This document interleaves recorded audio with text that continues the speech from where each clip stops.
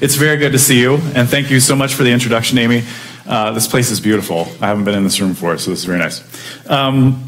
This stuff is super exciting to me, not just because it's based on my own research, but because I think that even though I'm a historian, and sometimes my stuff doesn't seem to have anything to do with what's going on in the present, I think, in fact, this story does. This story is a story that continues to have resonances even to today.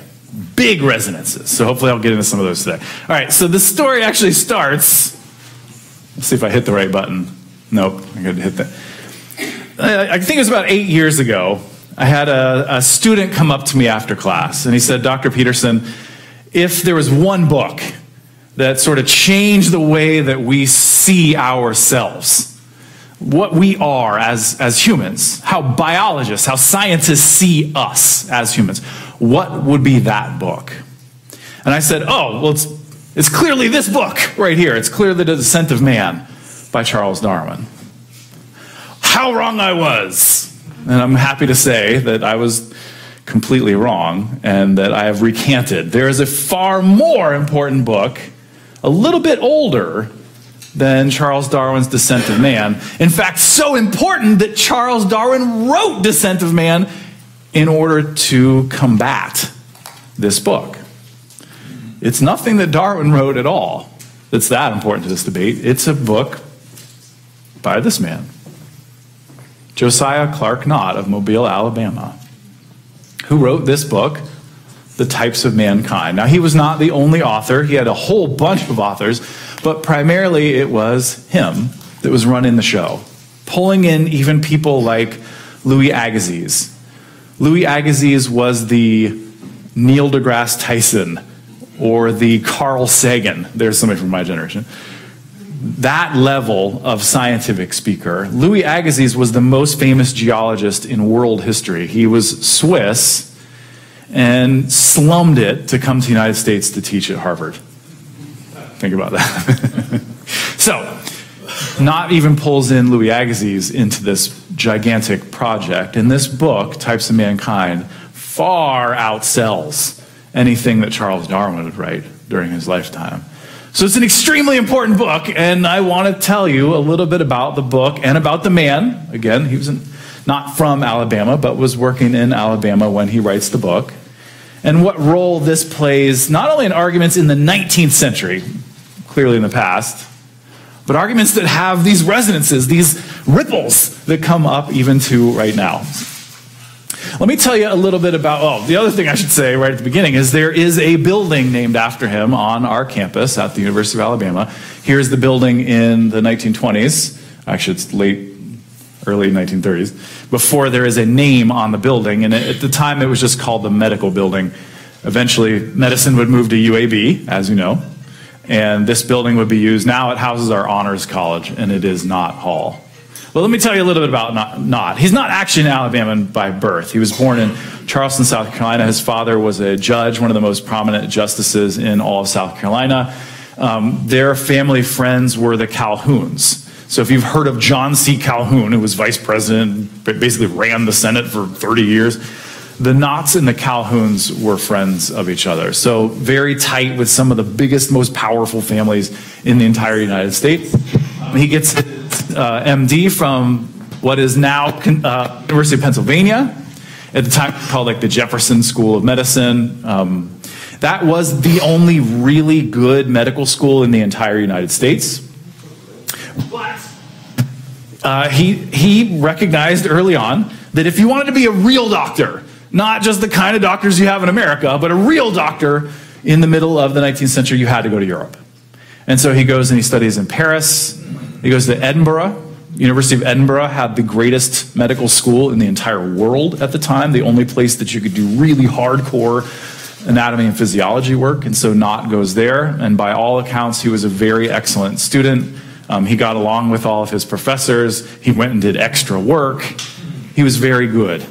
He was very good at medicine. He eventually comes back first to Charleston, tries to do private practice, doesn't really go anywhere. And so then he ends up moving to Mobile after his daughter died, interestingly enough. Why Mobile?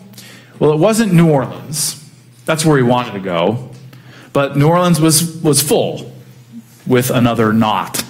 His older brother, Gustafson Nott, was already teaching at the medical college in New Orleans, so he couldn't go there. So he had to go to the second best city that he could find, Mobile.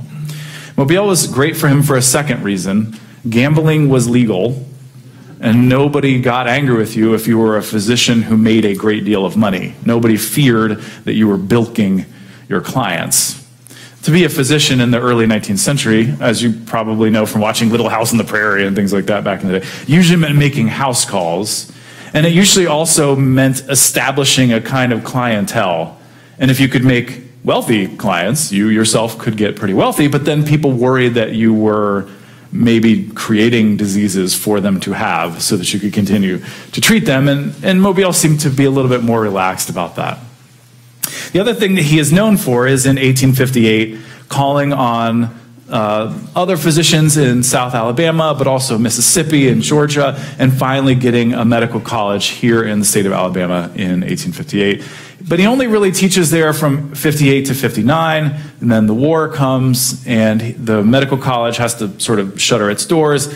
In fact, it becomes a place where other men are being trained medicine still, but now battlefield medicine, not the kind of medicine that Nott was used to. Nott and his sons all enlist in the medical corps, the Confederate Medical Corps, and at the end of the war are treated with distinction, but then don't end up living in Alabama anymore. And we'll get to why that is toward the end. All right, let me tell you a little bit about why Mobile. Why Mobile was attractive.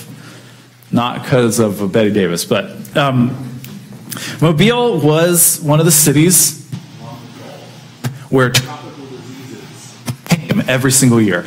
The tropical disease season was actually predictable in the 19th century. As soon as Veracruz, Mexico, had its first outbreak of yellow fever, you had about 4 months before it hit Mobile in New Orleans.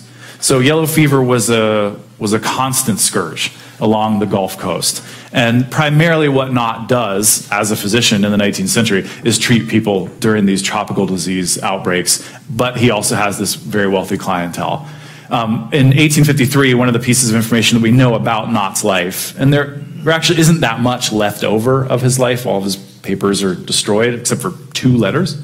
But what we do know is that in 1853, there's this massive outbreak that kills about 8,000 people in New Orleans. Is terrifying. People see this as the end of days. They're afraid the entire city of Mobile is going to get wiped out.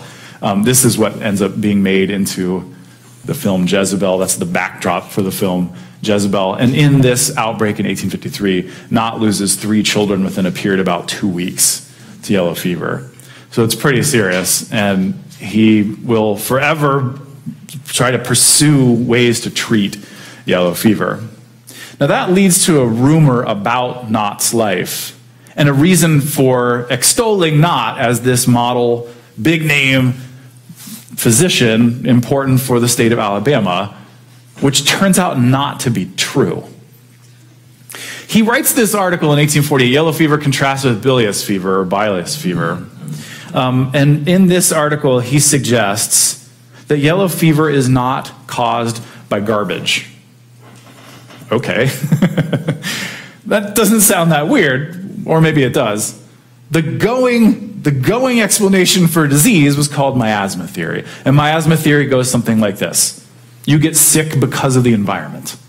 Literally, the environment makes you sick. And if you live in an unhealthy environment, you are going to get sick a lot more often. So the way to combat unhealth is through public health. Clean up the streets. Take the garbage off the streets. Empty the cesspools if you can. Make living healthy, and you won't get sick. But Nott said, no, we shouldn't think about disease that way. Instead, he says yellow fever is spread by these tiny little parasites that crawl up from the beach in Mobile, and then they bite you, and they put their poison in you, and that is how you get sick. Now, in the 20th century, some people interpreted this as a revolutionary new understanding of disease and wanted to say that what Josiah Nott discovered is that mosquitoes are the vector for yellow fever. And so Nott was made into this big figure during the course of the early 20th century, a person that we really should extol because he figured out yellow fever, but it turns out to be completely untrue. He did not know anything about mosquito vectors. He thought that yellow fever was literally poison spread by bugs that were coming up from the beach. But that's closer.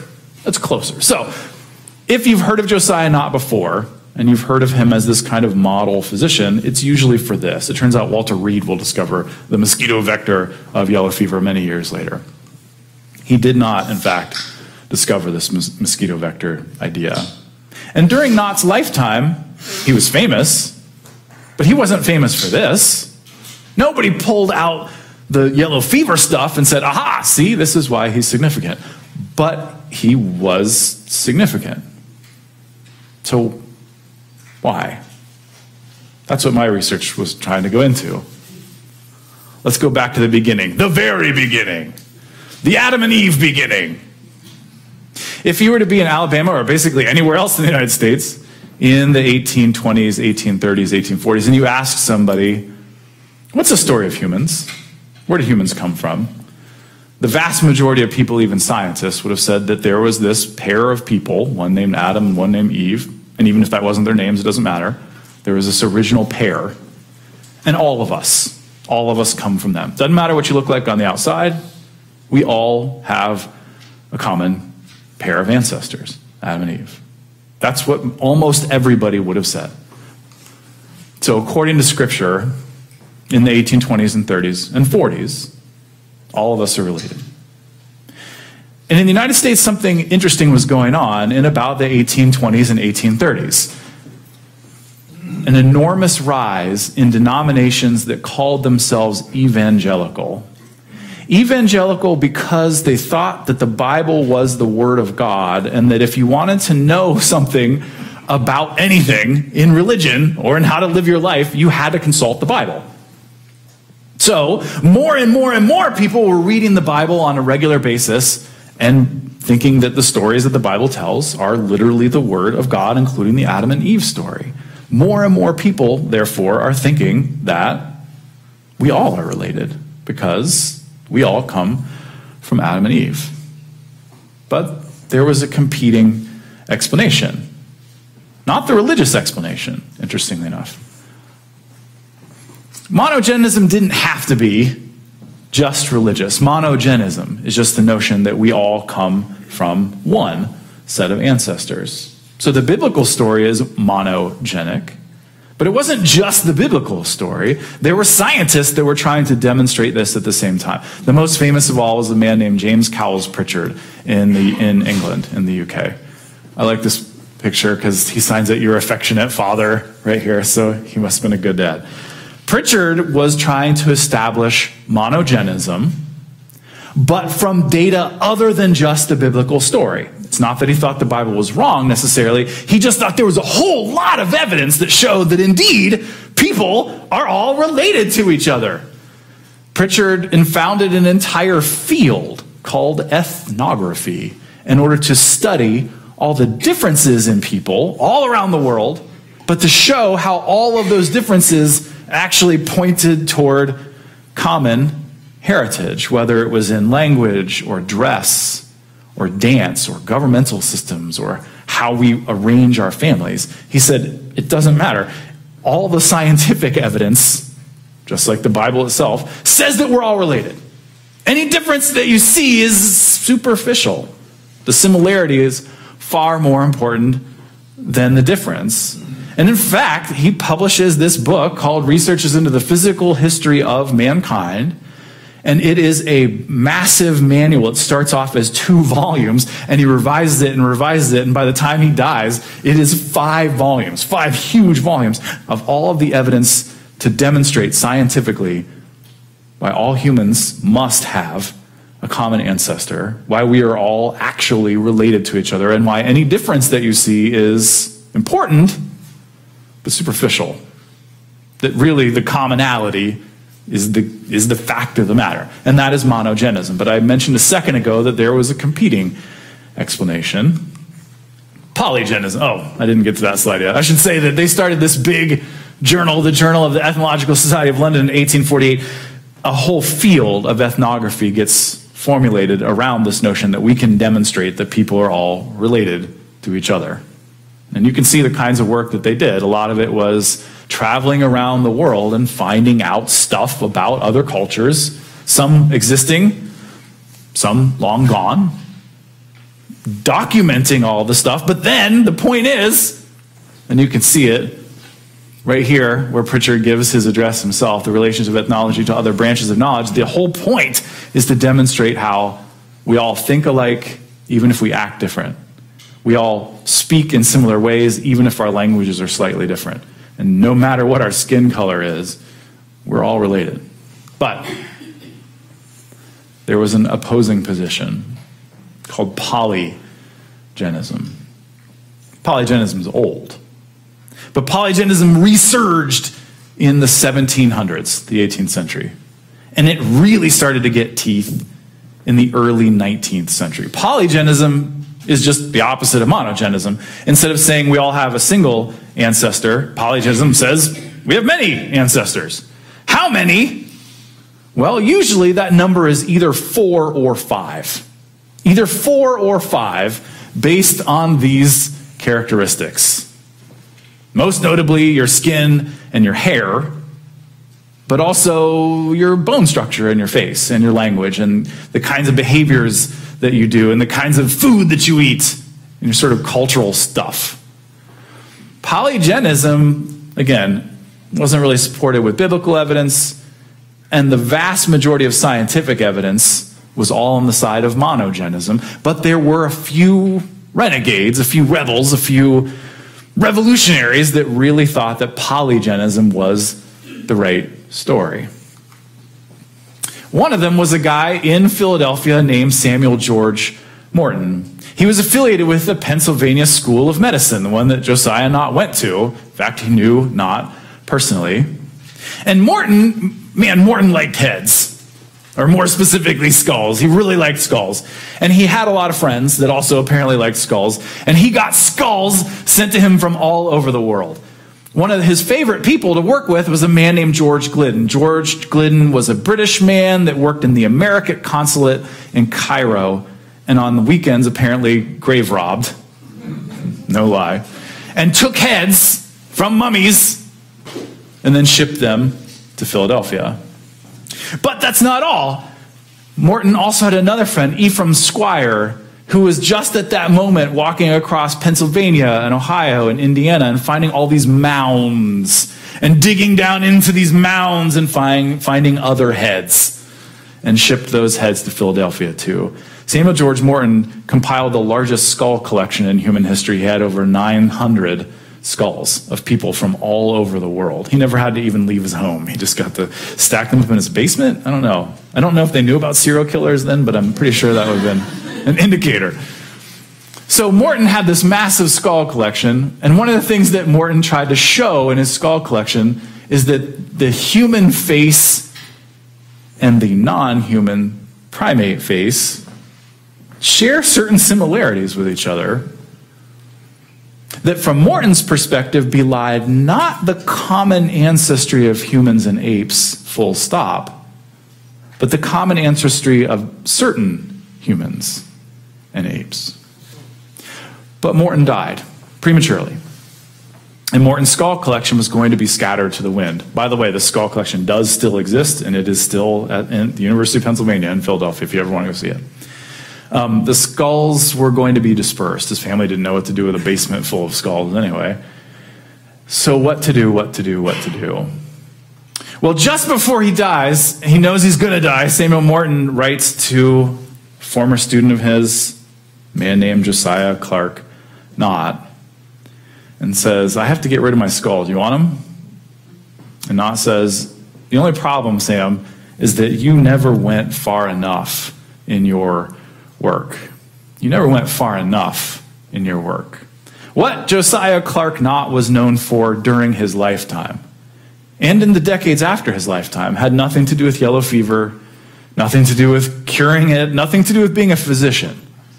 He was known from Mobile to Paris, France to Berlin for being a race theorist. In fact, the champion of polygenism on planet Earth. He took all those skulls, and he didn't stop there. He had George Glidden get him more.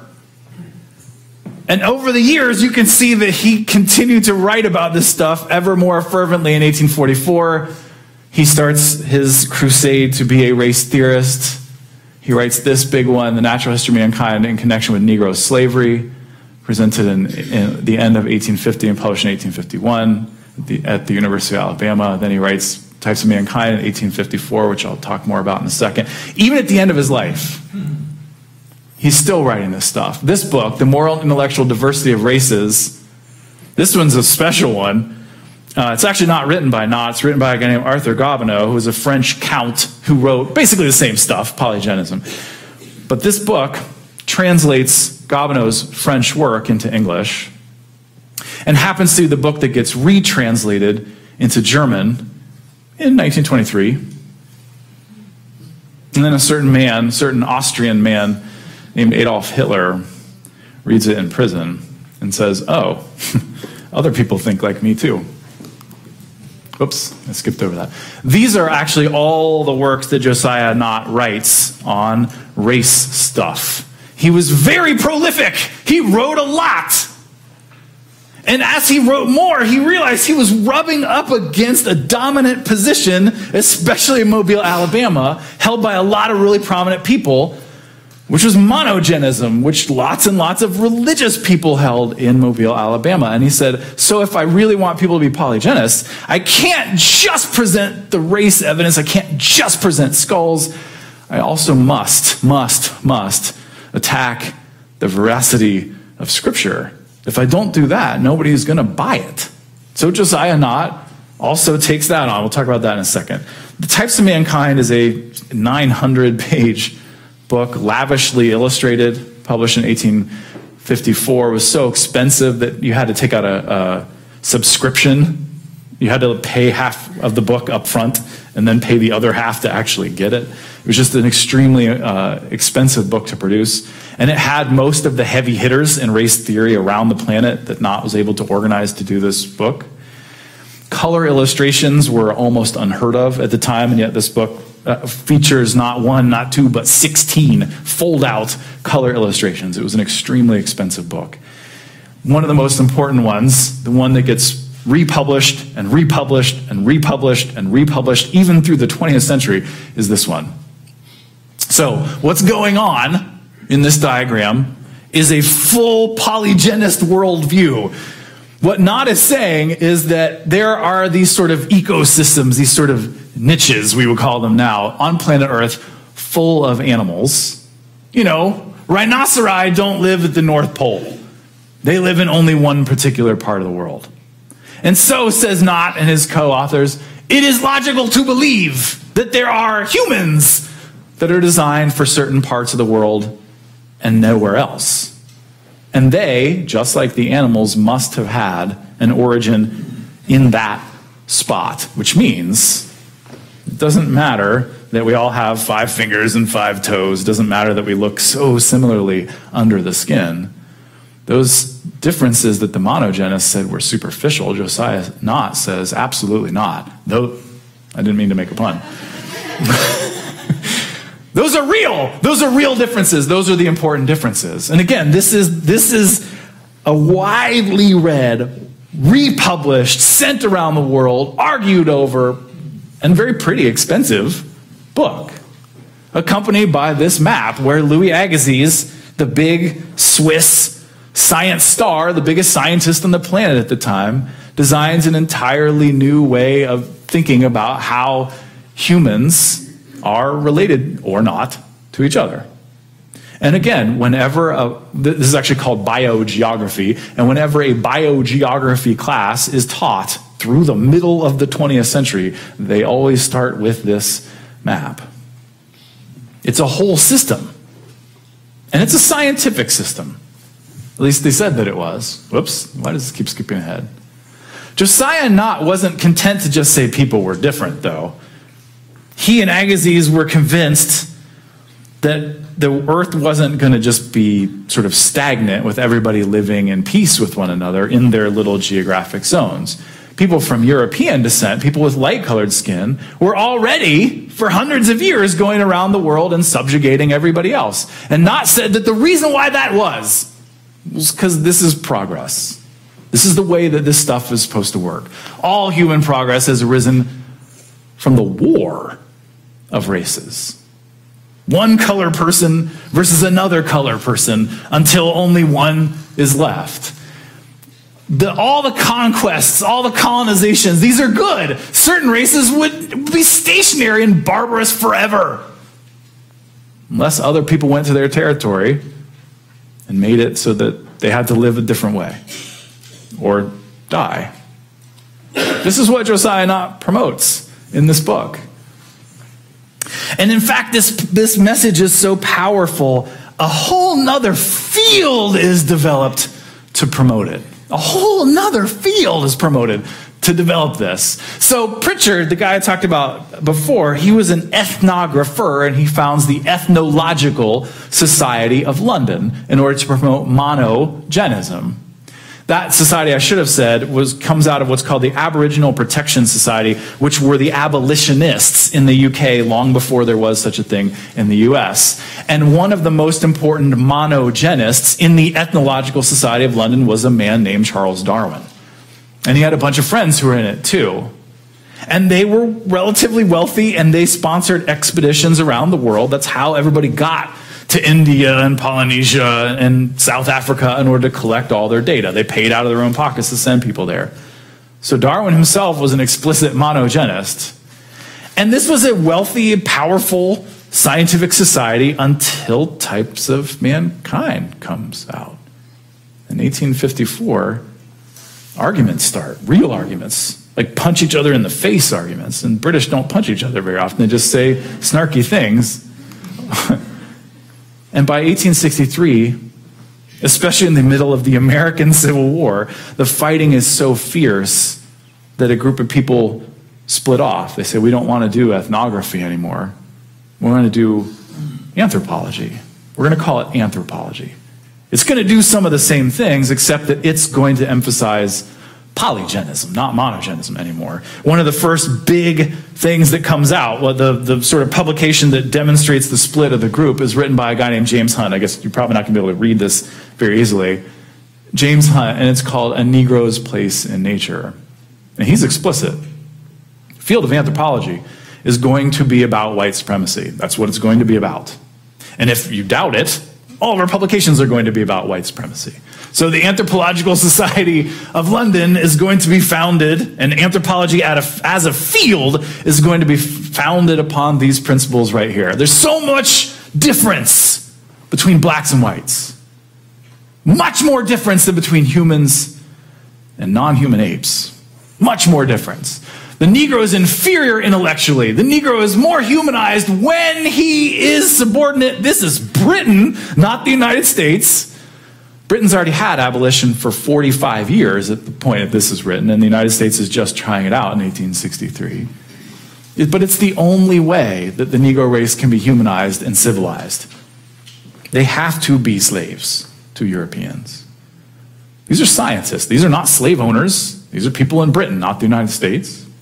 And yet, the Anthropological Society of London becomes far more popular far more quickly. And eventually, the Ethnographic Society of London has to shut down. They can't get enough membership. Even Charles Darwin, discouraged as he is, ends up stopped coming to meetings. So Darwin writes Origin of Species in 1859, and he says nothing about humans until the last sentence of the book, where he merely says, this might shed light on humans. But that's it. People pressed him right away. They said, come on, man. You got to finish this book. You got to write more. Darwin admitted the Origin of Species was just an abstract. It wasn't his big book.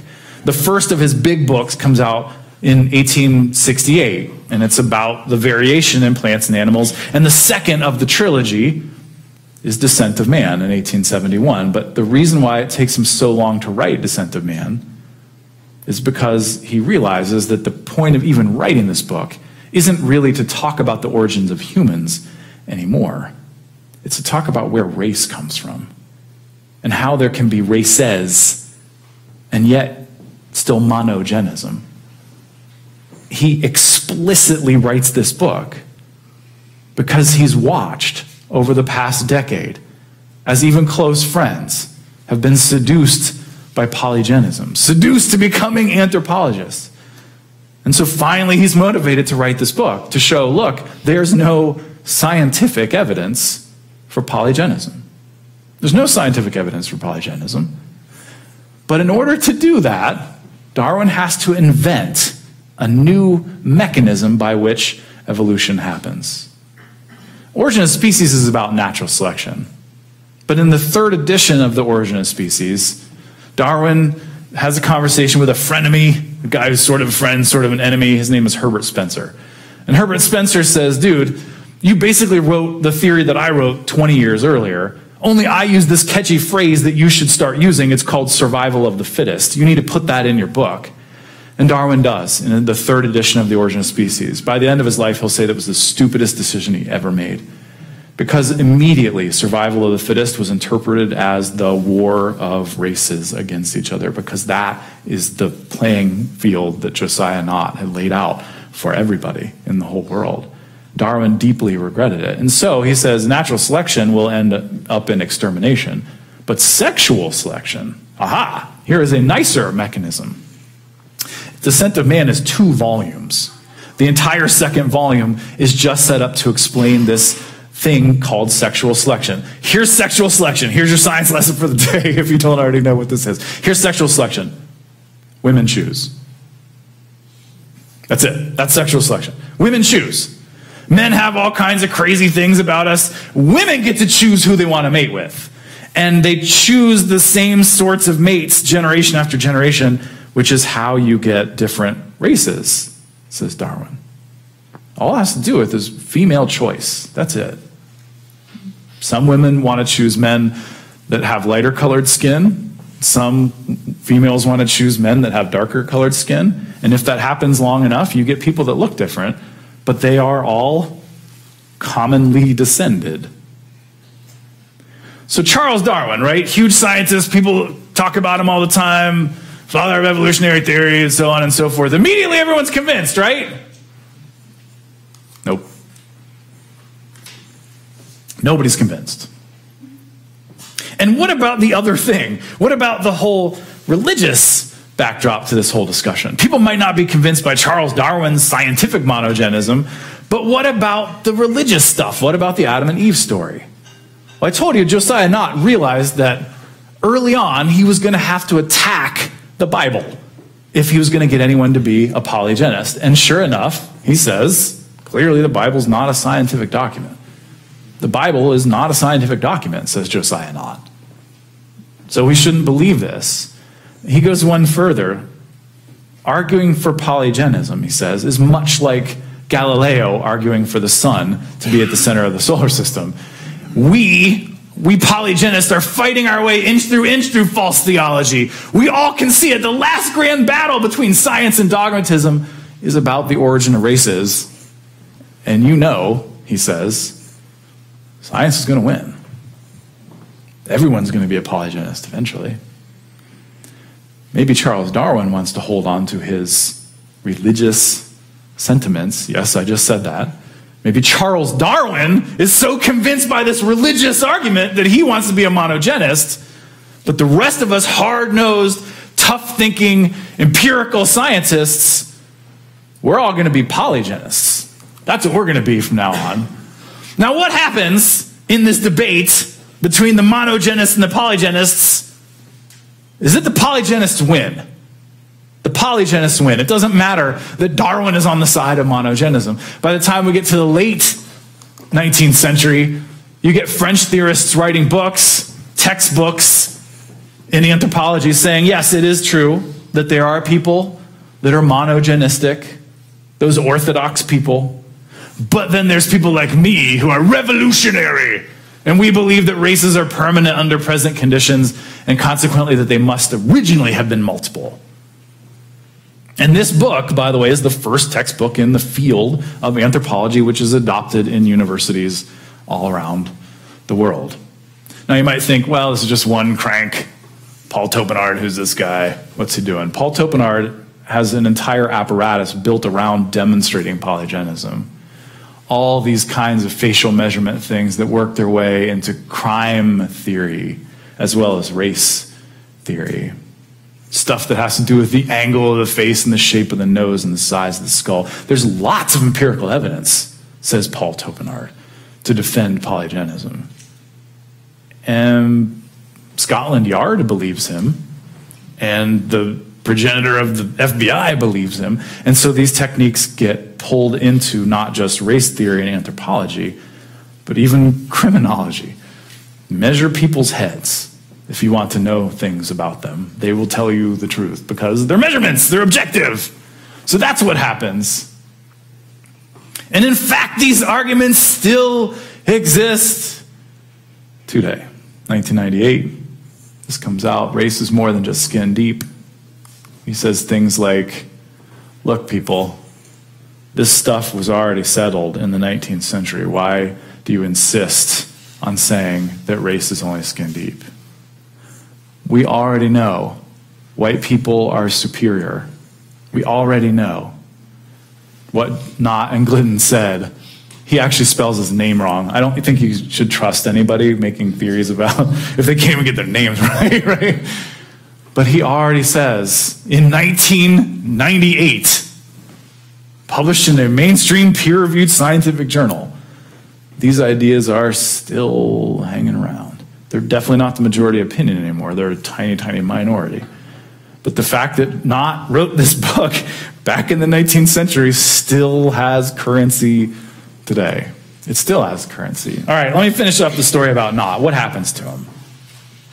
Well, he does help found that building, the Medical College of the state of Alabama. But when Mobile is conquered by the Union in 1865, it's not supposed to be for medical education anymore. General Otis Howard, or Oliver Otis Howard, takes it over and makes it a freedmen's school, which means there are former slaves that are in that school being taught stuff. And Josiah Nott has a conniption. I mean, he blows his stack. And he appeals first to Howard himself, then he appeals to the federal government, and he says, are you kidding me? My medical school is being defiled by having black people in the building? What are you talking about? He can't get any traction in the United States, so he ends up writing an article to his friends in London at the Anthropological Review, and they do publish it. He's still saying this in 1866 at the end of his life. The Negroes by instinct opposed to labor, unable to function as free individuals. Am I almost out of time? Is that what you're trying to tell me? We're trying to find our microphone. Oh, okay. And so what happens is that he gets no traction. He doesn't get his medical school back. So he leaves. He leaves Alabama.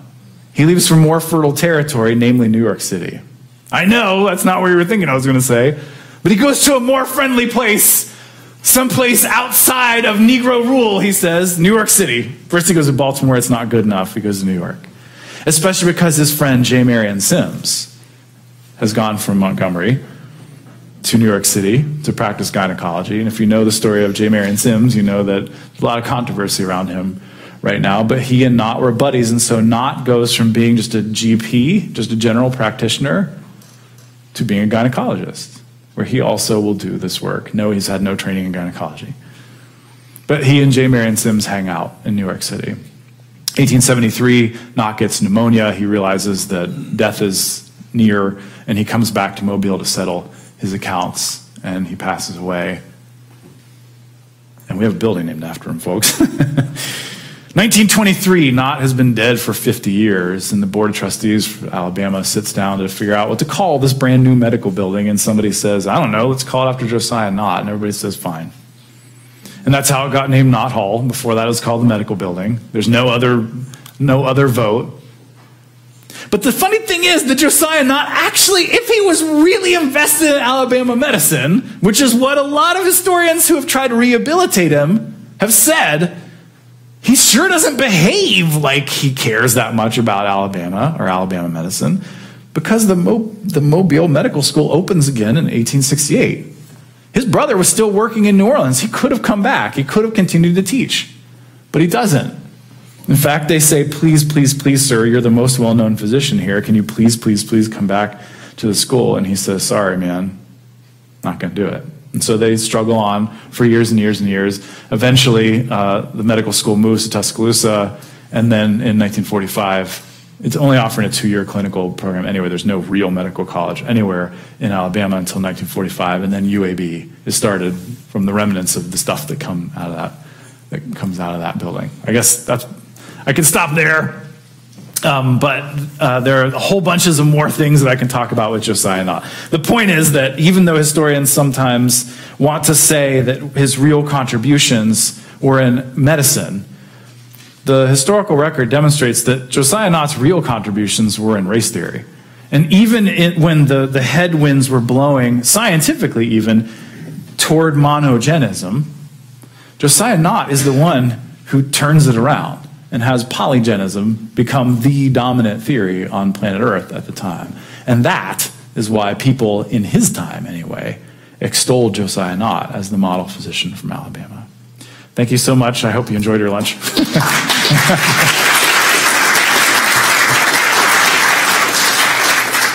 We have time for some questions. We only have one microphone today, but we're recording today's session for our YouTube channel. So if you would please raise your hand if you have a question, and I'll pass you the mic. Hi, thank you so much. The books that you mentioned, Physical History of Mankind and Four Races of Men, as far as the language that's used, did they write that for the general public or more, like you said, a peer review type of language?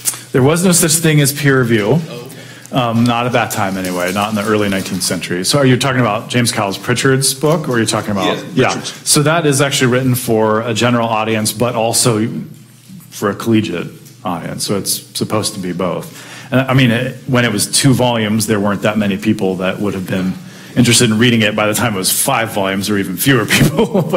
but surprisingly, Pritchard's books were pretty widely read, at least among the British elite and among, professors in the United States. So, sort of between is probably the right answer. Thank you so very much for sharing. Thank you. You mentioned that Dr. Nott was really a race theorist. My question is, particularly at that time, had there been any pushback? See, science was one of those things where you had a group of guys getting together and let's agree, right? And so over that was politics. Could you mention briefly about those individuals who may have given Nott and his entourage a little pushback, especially from the black community or African community at that time? Yeah, the honest answer is I don't know. Nott didn't. I mean, do you know the answer to that question? Are you asking because you actually know the answer? No, okay. No, because you're talking about the 1800s, yeah, 1850s. You had the Chicago back then. You had Reconstruction was starting to come up in the 1860s and thereabouts. So I'm sure that there have been some. So if you mean in a general sense, yeah, if you mean in a general sense, like the Chicago Defender wrote all the time saying this book is a piece of trash, right? But Josiah Nott, I mean, first of all, he wouldn't have responded to anybody he didn't see as his peer. And he didn't think there were many people on Earth that were his peers. And if there were any people on Earth that were his peers, they were all in Europe anyway. That's what he traveled to Paris constantly because he thought that the intellectual environment was much more stimulating. And that's one of the reasons why you get Parisians repeating his ideas. And you get British people repeating his ideas, right? So, I mean, he was a very smart man, and I'm sure he was very persuasive to talk to. But in terms of the pushback for him personally, he didn't receive any, really. Nationally, his biggest pushback were from pastors, mostly from cities like Philadelphia and Boston and even New York. And there was one prominent, man, I wish I could remember his name off the top of my head. There was one prominent pastor from Charleston, South Carolina, who said that, you can't be a Christian and be a polygenist because clearly the Bible is saying that everybody's related, right? And this is when Nott sort of takes on religion too and says, okay, if that's where we're going to go, then I'm going to make the other part of my career to try to discredit the scientific accuracy of the Bible. So if there was any pushback, Nott would not have seen it as somebody who was at the same level as him. So, but yeah, that's a great question. All right, our next question's really far away. I'm really sorry. Thank you. Yeah, this is a side note, but I was just curious. The Spencer you mentioned, who argued the survival of the fittest onto Darwin, is he one of the originators of Christian identity theology that came out of England in that same time period? Christian identity theology. Now you're way outside of what I study. I'm going to say no, only because Herbert Spencer was the guy who wrote about evolution before Charles Darwin, and most of his theories were psychological and sociological theory. He was a guy who thought that, for instance, humans had raised up over time from hunter-gatherers to planters to clans and eventually to statehood. He had lots of theories about technology. He's one of the guys that coined the term Stone Age to describe what he thought the tools were a long time ago. But he probably wouldn't have written anything about theology at all. He wrote a lot of books, though, so I could be wrong. There could be some out there that I don't know anything about. So my question is similar to your question in that in the early 20th century, you mentioned Hitler discovering this work. So had the monogenists come back and kind of superseded at that point? Was he reaching back to some what is then kind of obscure older work that fit with the way he was thinking at that time? That's a great question. Yes and no. The way that I like to explain it to my students is it's in about 1890, monogenism and polygenism do this. And you might think, well, that's impossible because they say opposite things. You have to choose one ancestor, we're all related, or multiple ancestors and we're not, right? But there is an in-between. Here's the in-between. We're all physically related, but mentally we're not. And that is the dominant way that the proto-national socialist movement in Germany was already thinking. In fact, there's a group called the Thule Society, which Hitler himself was not a part of, but these are some of the, I can't remember all their names, but they're not just physicians and academics. They're also some corporate and industrial guys. And they are already subscribing to the stuff that's coming out of the 1880s and 1890s that's trying to, again, reassert white supremacy while allowing us to be physically related. Now, you can still see echoes of this today if you ever hear somebody say, oh, the reason why LeBron James is so good at basketball is because people of African descent have extra tendons, which allow them to jump higher than anybody else. Right? You hear that kind of stuff, that there's physiological differences between races, that's this kind of hang-on stuff from polygenism. That gets adopted into this, we'll call it monopolygenism stuff, and that will continue to hang on even to basically now in some communities. So it's a great question, though. We could teach a whole class on the answer to that question. All right, then, come for you. I'm so glad you're here. Thank you. My family had, I think probably in the mid-19th century, about 5 of 6 children who died as a result of yellow fever. Yeah. And the thought was that they were too close. They had settled on the Alabama River. So they, of course, blamed it on the mosquito, moved up to the crest of the hill in Lounsboro, and the one surviving daughter was very, very interested in what were the causes of yellow fever. And That's her great. son was one of the founders of the university, the medical school down in the Mobile area.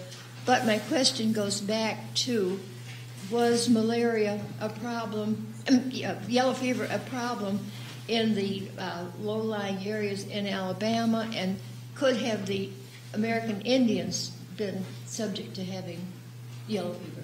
Wow, that's a great question that I don't know the answer to. Well, here's what I can tell you. You sort of answered it in your question. Malaria, Latin, bad air. So the disease itself was thought to be tied to the air itself and inhaling bad fumes from the air. And people absolutely did believe that the worst air settled in the low places during the night. It's one of the reasons why there's the old canard that you should never leave your windows open at night because the mall area might come in. And yellow fever was thought to be essentially the same kind of a thing. So they did believe that low-lying places, river valleys, were bad. And you just shouldn't live down there. Only the poor people would live down there, and if you had enough money, you would get up high. But that's not because they thought that mosquitoes or vectors were carrying disease, as much as they thought that the air itself had disease in it. And so you had to get away from it as much as you could. That's a fantastic story. As far as did Native Americans, were they subject to it? I'm sure they were.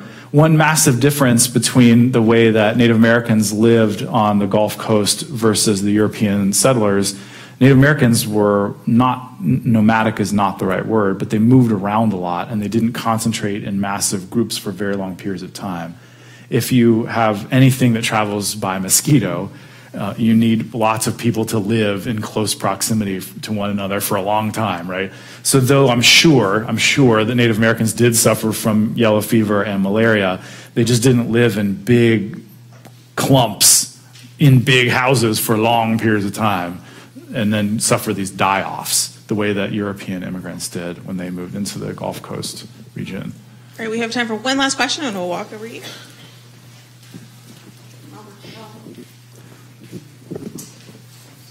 You've used mainly Western theorists about the whole issue here. Have you studied anything from Asians and Africans on the same topic?